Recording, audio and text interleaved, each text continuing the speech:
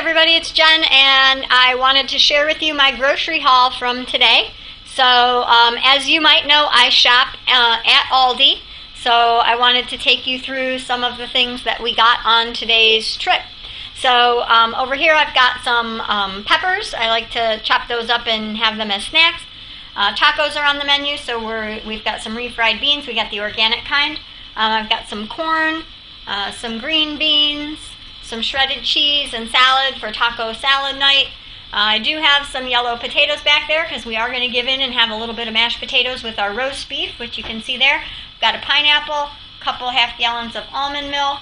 We're having chicken also this week, a roasted chicken. I've got some quinoa, a bag of pears.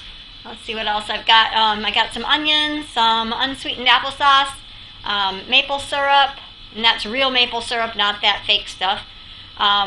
Tomatoes on the vine, some zucchini, spaghetti squash. If you saw my Facebook post, I'm going to try that recipe with the different spaghetti squash sauces.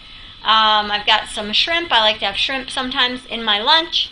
I've got some frozen vegetables just for those days when you need an extra veggie, and those are quick. I make sure that these have no extra preservatives in them. So check the ingredients list.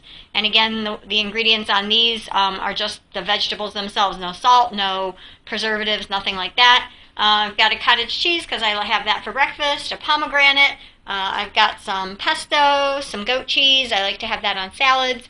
Some Swiss cheese. That's actually for my husband and daughter and their lunches. Some broccoli, some carrots, and my sandwich thins.